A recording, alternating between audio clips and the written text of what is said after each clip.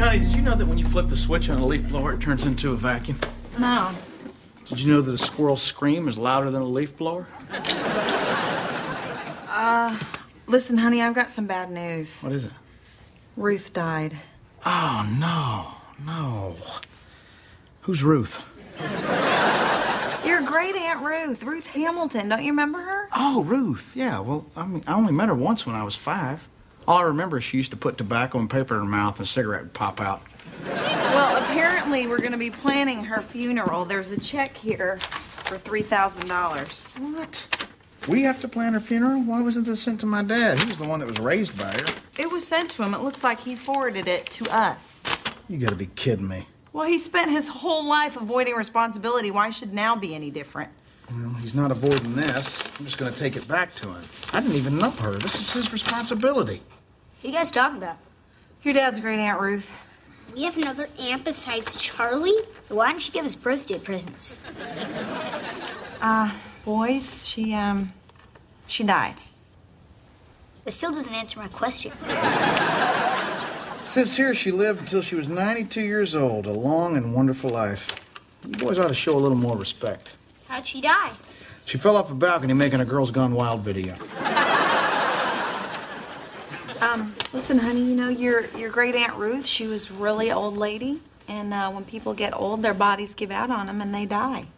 So she's in heaven now? Yes, sweetie, of course she is. Unless they find out she still owes me 12 birthday presents. Well, since the boys are going out back, why don't me and you head back to the... Rodney, your aunt just died. I know. Hold me.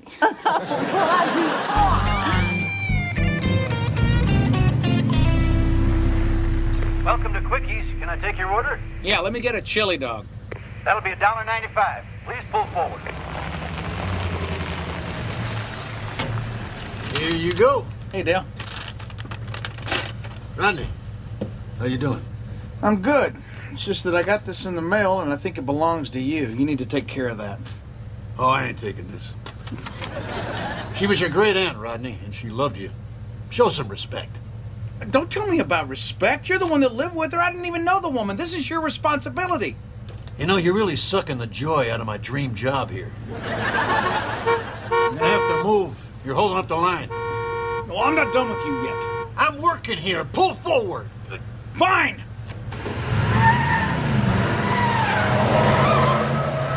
Welcome to Quickies. Can I take your order?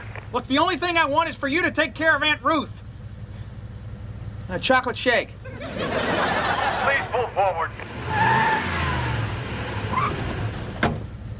That'll be $1.07. You know, I can overlook the fact that you live 20 minutes away from your grandkids and you never visit. But the least you can do is be a decent enough human being and take care of your aunt's funeral. I ain't doing that. Ruth was a miserable woman. She made everyone around her miserable. Good seeing you. Give my best to Tina. It's Trina, not Tina. You're holding up the line. Well, give me some fries. No. Give me some fries. No. Damn it, Dale!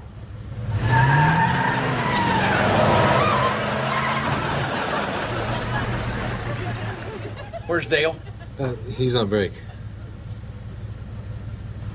Do me a favor and make sure he gets this, please. Sure, mister. Ah, Here are your fries. Have a nice night. thanks.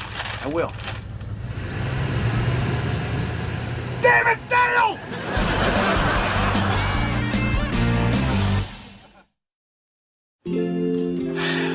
So now I'm stuck planning this funeral. So let's just get us a box, a piece of ground, and be done with it. Okay. Well, what's our budget here? $3,000. Hey, you think we can bury her in a big screen TV box? Hey. Oh, look at this one here. Oh, yeah, that's solid walnut. Looks like a tight grain, hand rubbed. Oh, buddy, I believe this is the one you need to go with. Rodney. Rodney. Rodney. Marco! Polo. Marco! Polo. Marco! Marco. Ho ho! right, I've got you. Come out of there. Hey, Barry, I'm stuck! Well, try pushing. I am pushing, but quit sitting on the lid! Why would I be on the lid? Because that's what I'd be doing if you were in here! Look, stop talking. Take short breaths. There can't be a lot of oxygen in there. Damn it, Barry, get me out of here! You probably used up half your oxygen right there. Rodney, I don't know what to do. Rodney? Rodney! You told me to quit talking! I don't want to end up like this, Barry! Sir, could you help me? My buddy fell in and it got stuck. Oh, buddy. What kind of coffins are you selling? How come there's not a latch in there? And where's the light? It's scary in there! Funny, we've never had any complaints before. Might I be of some assistance? Yeah. We're planning a funeral. My aunt died. I'm terribly sorry for your loss. At times like these, it's important Yeah, you can stop all that crap. I didn't know her. What kind of deals you got? Well, the Platinum Chariot package includes a mahogany casket, burial arrangements, pallbearers, clergy, and embalming. Okay, great. We'll write that up. Now, how would you like to pay? Third-party out-of-state check. That'll be $13,312. Whoa, hang on. Here. Dang, when did dying become so pricey? 1982. Look, what is your least expensive package? That would be the John Doe package. Well, what does that include? A box and a hole. How much is that? $5,000. Man!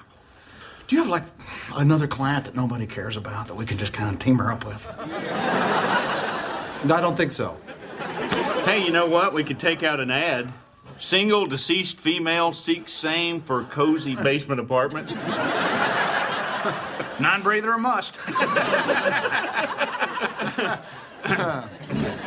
I can see that you're extremely upset. I'll give you a moment. Man, can you believe how much this stuff is? I can't come out of my pocket for this stuff. We gotta cut corners somewhere.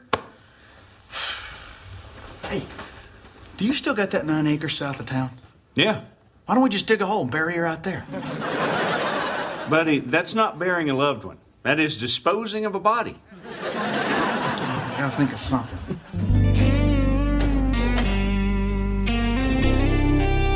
You sure about this? We're buying a black market casket in an alley behind a Chinese restaurant. What the hell is there to be sure about? Excuse me, are you Lou? You police? No. Health department? No. Private dick? No. Then I'm Lou. What do you want? We're the guys that called about the casket. Oh, over here. That's it? No, it's the box the casket came in. What the hell you think? Look, I don't mean to tell you how to run your illegal back alley black market casket business, but a little courtesy goes a long way. Looks kind of little. Yeah, what's with the size? I asked for a medium. This Chinese medium. We very small people. They build amusement park in China. No one tall enough to ride anything. I don't know how tall Ruth was. I don't know if she'll fit in that. Well, buddy, we're running out of options. You can't just cram an old lady in a tiny little box. Where's the dignity? I gotta draw the line somewhere. I let go for $200. Sold.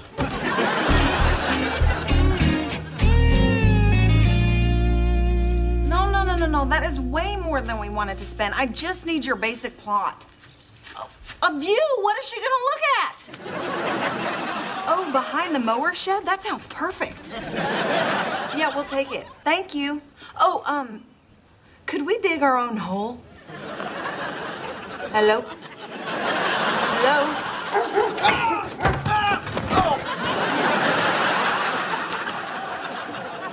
I got the flowers. What are you doing? Shefflins are on vacation. We'll just put them back after the funeral. Guess what I got? What? A plot for $1,200. Okay, so now we got the plot, the casket, the embalming, free flowers. We're having the service here. Now all we need is a headstone. I actually think we're gonna come out all right, you know? We just might get Aunt Ruthie underground, under budget. That's what I said. What are you gonna say to Aunt Ruth's funeral? I'm not gonna say anything, buddy. I really didn't know her. I'm sure that some of her friends will have something nice to say. Yeah. But she's part of our family. Shouldn't you say something too? Well... Because when Steve the hamster died, everyone said something nice about him. Yeah, but we knew a lot about Steve, you know? I mean, we don't have any idea if Aunt Ruth looked cute burying herself in wood chips. Guess we planned a funeral and we left out the part about honoring the dead, huh? Come here, buddy. Listen, I will say something nice about Aunt Ruth at her funeral, okay? Thanks, Dad. You're welcome. Run inside. So what are you gonna say at the eulogy? I'll just wing it. Ashes to ashes, dust to dust. Here she is, there she goes. Rodney, there's gonna be people there that knew her. You just told Bo you're gonna do the eulogy. You better find something real to say about her. Huh? If I'm gonna go research her life, give me $40 of her money. At least she can do is pitch in for gas. What's that, Aunt Ruth? Okay. She wants to give me $20 for beer on the way home.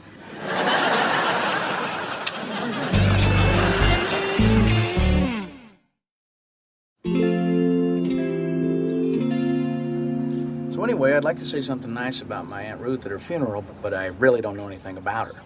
Well, Ruth was a congregant here for many years. That's good. Ruth Hamilton was a good Christian woman. Well, she was a woman. And she did come to church because, after researching it, we found that legally we couldn't keep her out. Are you saying that nobody liked her? Rodney, we're all God's children, now that Ruth is dead. We loved us some Ruth. She came by here all the time, brought us pie, and she was a good tipper. Great. Ruth Hamilton was a great tipper. Hold up. Ruth Hamilton? Yeah. Oh, hell no. We hated Ruth Hamilton. She used to take the pie to good Ruthie brought us. Liked pie. Beverly, you hear that? Rotten Ruthie bit it. Who shot her? No one shot her. She died of natural causes. What? Natural causes. What? I shot her. And that poor child she used to drag in here by his ear. I felt so sorry for him. Dale? Yeah, that sounds right. He never had a book to read or a toy to play with. He just sit on the floor and play with the hair trimmings. And tell him about that poor boy who used to play with the hair trimmings. She already told me. What? She told me. What? I shot her. Well, since you're kin to old Ruth, I suppose I should say something nice. Boy, that sure would help. Oh, can't think of nothing. One time, my cat Pearlie climbed up in her oak tree. She shot him down with a BB gun.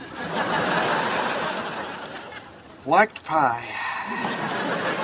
Look, I think I know enough about Ruth. What can you tell me about the boy that she raised, Dale? Oh, that poor child. He was a good boy. Couldn't do anything right in her eyes. Well, she did take him in and raise him. I mean, that's something, right? Yeah, so she could get that government check and go out and buy liquor. Do you know that she kept him out of the 4th grade so he could build her a fence? I didn't know that. When's the service? It's Sunday. Would you like me to leave you some information? No. We just want to make sure she's in the dirt before we start our block party.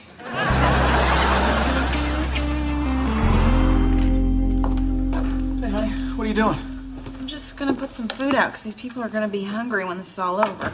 Honey, we're on a budget. We can't afford this. It's just beanie weenies. Beanie weenies? Why don't you just put out a big bowl of money?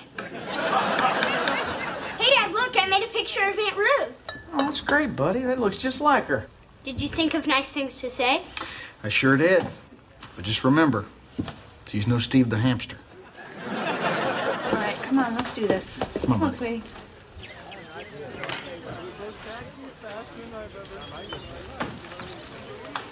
How did you fit a 5-foot 10-inch woman into that tiny casket? There's a little bit of folding involved. It Eternity's gonna be a long time smelling your own feet. She's kind of loaded in there like a spring snake in a can of joke peanuts. Hi, let's get this show on the road. I'm on my lunch break. Charlie, you couldn't have changed out of your work clothes? That's a little disrespectful. Hey, I never met the old lady, okay? I'm doing you a favor by filling a seat. Well, could you at least take off your ask me about our new Texas taters button? That's what that says. I slapped that guy in the face for nothing. All right, everybody, if you'll take your seats, we'll get started. First off, I'm Rodney Hamilton. We're here today to pay our respects to my great aunt Ruth Hamilton.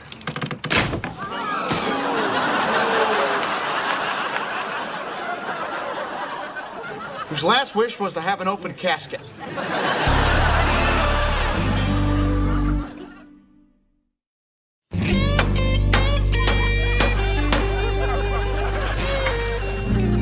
Okay, we're good. Sorry about that, folks. Brothers and sisters, we are gathered here today to honor the memory of our beloved Ruth Hamilton. Ruth wouldn't have wanted us to be saddened by her passing. In fact, from the people that I've talked to, there's no way she could have expected it. Too much? And for a woman of 92, she was filled with a can-do spirit. Once, when a neighbor's cat was stuck up in a tree, Ruth got her down. True story. She was a God-fearing woman, and I wouldn't be surprised if the feeling was mutual. You know, there's some other things that I learned about Ruth along the way. She was taller than your average Chinese person. And she loved pie. Loved it. I told you all the cat story, right? So in summary, she lived a pretty full life. Church pie cats. So, unless anybody has anything else they'd like to say, I got something.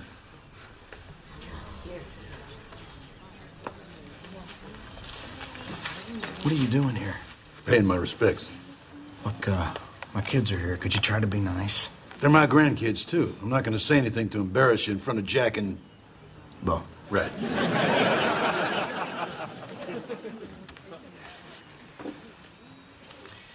I'm Dale Hamilton. Ruth was my aunt, and I grew up in her house. We had our run-ins, Ruth and me. She never wanted me. She made that clear. I remember when I was a teenager, I caught her smashing up my Merle Haggard records. She said it was the devil's music. I told her it was the bourbon and soda talking. Then I called her a dried-up old piece of... Dale. Right, sorry, yeah. Where was I? Dried up old piece of something, did Right. Anyway, Ruth threw me out. So I was sitting on the curb alone, thinking I was too good looking to be sitting on the curb alone, when a pretty girl in a beat-up El Camino drove up and told me I was too good looking to be sitting on the curb alone. Weird, huh? Anyway, long story short... Too late. That gal's name was Patsy. We got married, and a little while later we had Rodney here. So what I'm saying is that if it hadn't been for Ruth here, I never would have met Rodney's mom, and he wouldn't be here. And neither would Jack or Bo. Now, that's all I wanted to say. Thanks. Well, folks, that's our service. We'd like to invite you inside for some beanie weenies. And please, one weenie per plate of beanies.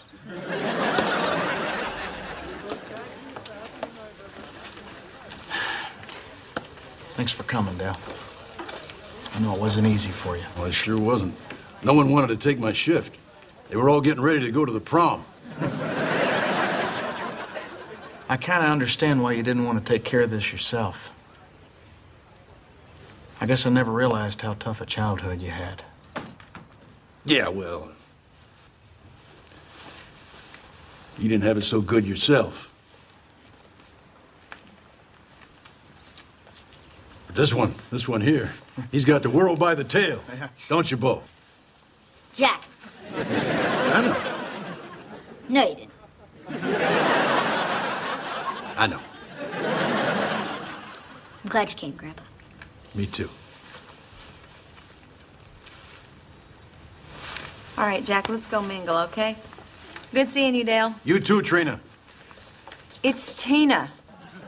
Oh, yeah, I know. No, I'm just messing with you. It's Trina. And you wonder why I don't come around here much.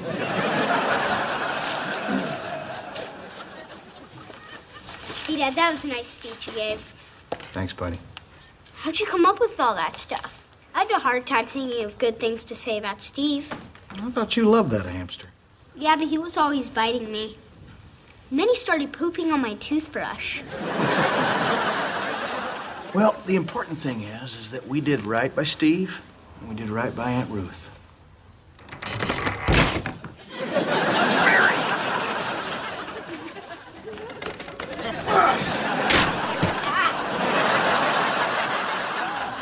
I'll get my screw gun. Heavenly.